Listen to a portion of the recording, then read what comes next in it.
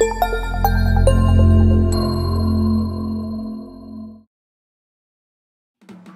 it's Jeff Hamburger from GoldStockTrades.com. It's December 5th, Wednesday. It's in the morning, and I wanted to update my viewers and fellow traders on the importance of what's going on technically in the markets. Yesterday we saw a major bearish short attack reversal on the S&P 500. As you can see here, we heard news on Monday of a supposed trade war truce, a breakout above the 50-day, low volume, fake out. This is a bull trap, and the next day we had a high volume, much more selling than buying the day before, breakdown, failure at the 50-day, and break below the 200-day moving average. The shorts are in charge right now. They're taking down the cannabis sector. They've already taken down the crypto sector. They will take down any sector that has overbought and overvalued for the past year. They've been the smart money has been moving into cash.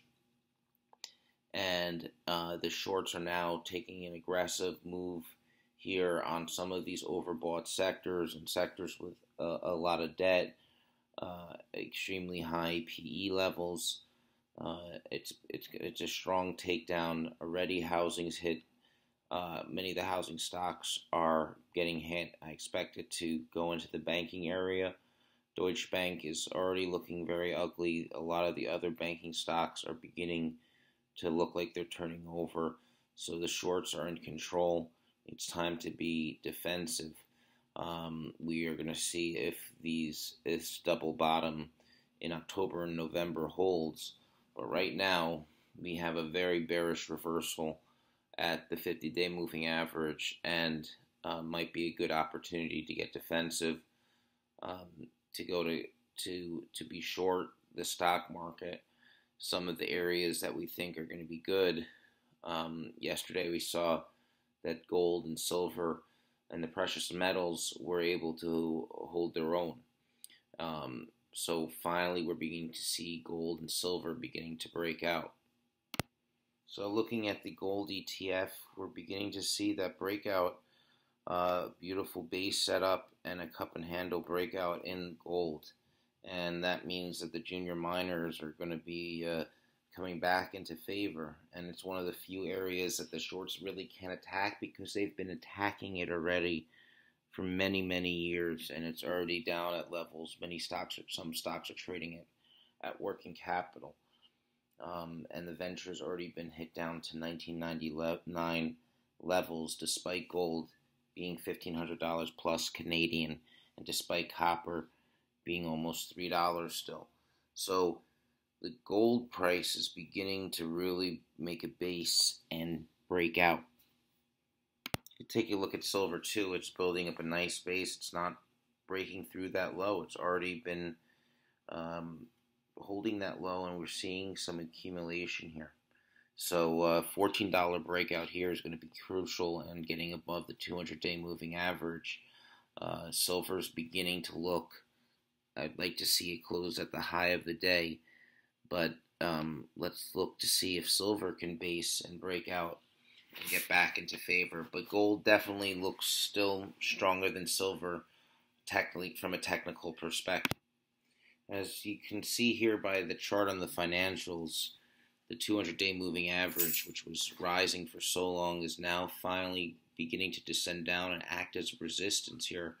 And the bears and the selling is stronger. So this is a time to be careful of the financial sector. Deutsche Bank is the one that's leading down the European banks, but now the U.S. banks are beginning to turn over. Citigroup, Bank of America, Wells Fargo, and the home builders. So this is a time to be quite cautious. The markets are beginning to turn, make some turning points here, especially in the financials and the home builders. And what does that mean for us? Gold mining investors that have been beaten down for so long. From 1999, the dot-com era, the gold mining stocks were ignored for new .com stocks. Similar today, we saw in recent times the crypto bubble. Mining stocks have been ignored for the crypto bubble. Mining stocks have been ignored for the cannabis bubble. Now that's becoming, the shorts are hitting the cannabis area. This week, Afria had a major investigative short report that came out that showed a lot of red flags. And it's just what happens in bull markets is these valuations are just way too high. And people are caught up with greed.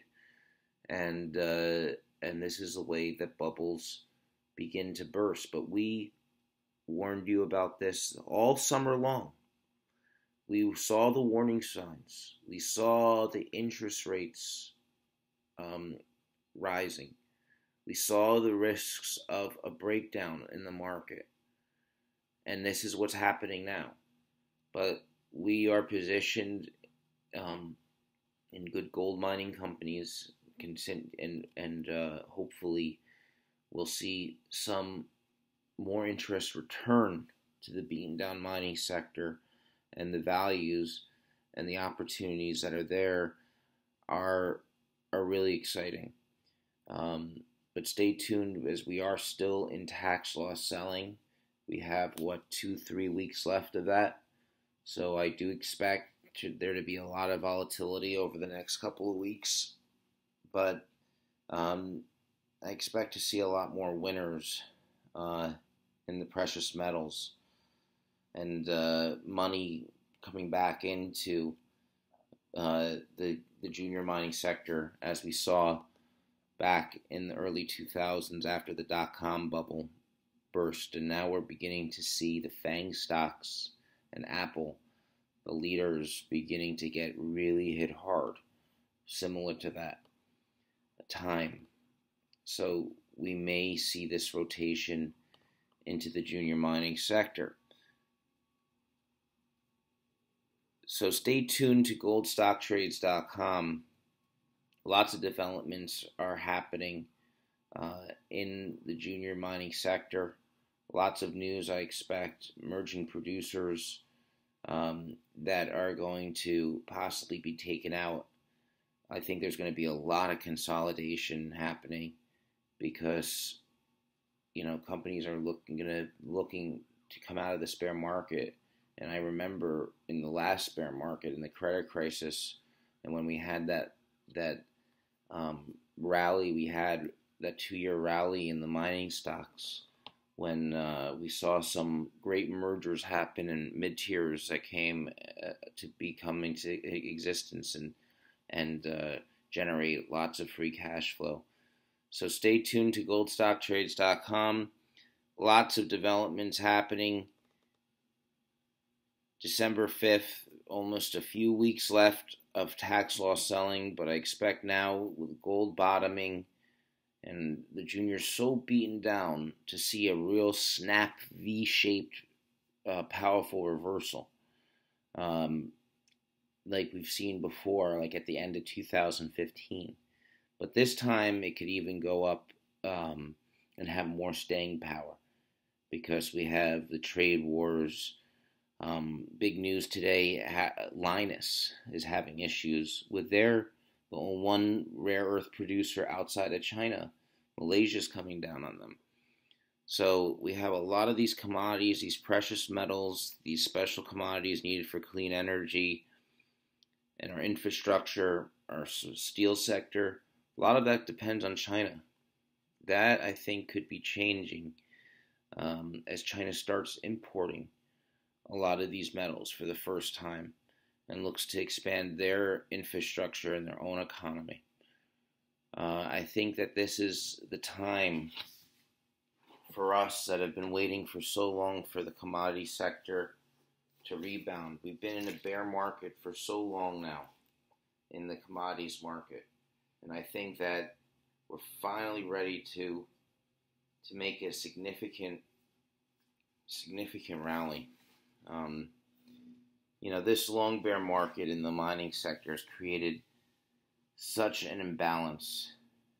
Demand's increasing, but the supply and the exploration and the development is so little. There's just so few companies, and those few companies that are left are trading literally at pennies now, with the TSX Venture so low. But the economies and the cities and the demand for these commodities are continuing to grow, especially in the emerging economies. And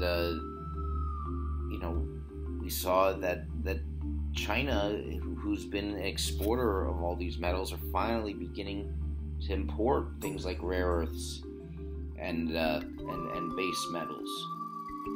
And the most important point is to remember this, is that commodities and precious metals, they tend to be negatively correlated. They run separately than the financial sector, than the stocks and the bonds. We haven't really seen that.